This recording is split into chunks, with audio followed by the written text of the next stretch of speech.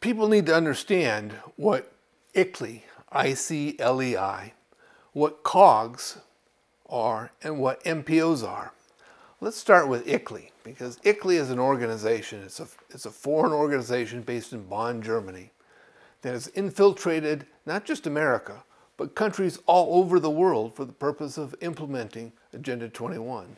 They are an NGO, a non-governmental organization. Beware of all NGOs that you come across, because all of them have this same mission to create a world government. But ICLEI's purpose is to get on American boards. And the board they like the most are COGs. That's the second part of the inquiry here. What is a COG? A COG is a council of government set up on a regional basis.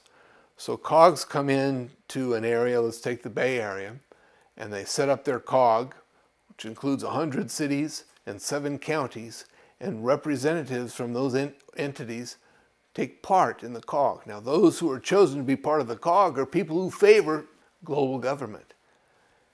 And so the COG works to establish a new local government system, one that is not elected, and the one that runs in accordance with the objectives of world government.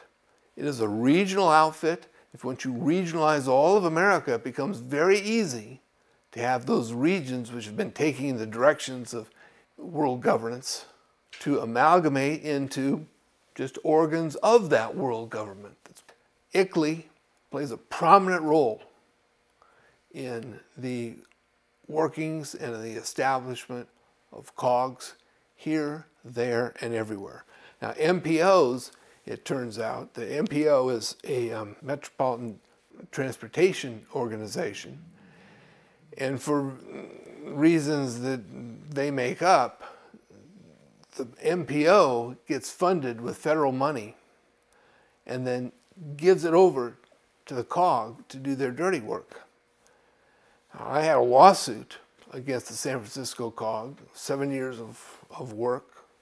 We lost at trial expectedly, and we were sitting fully briefed at the California appellate courts when the appellate court suddenly said, oh, the case is moot because the MPO is now financing the COG, as though that made a difference. And so they threw our case out, didn't publish it, just nothing. It's as though we never brought it. The system has been set up to protect this new evolvement.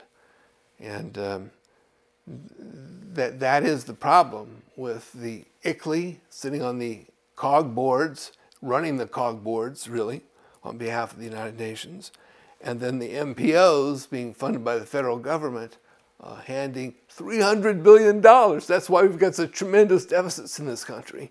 $300 billion to remake our community into a stack and pack community with public transportation where people are watched and monitored with cameras, with smart devices at every turn.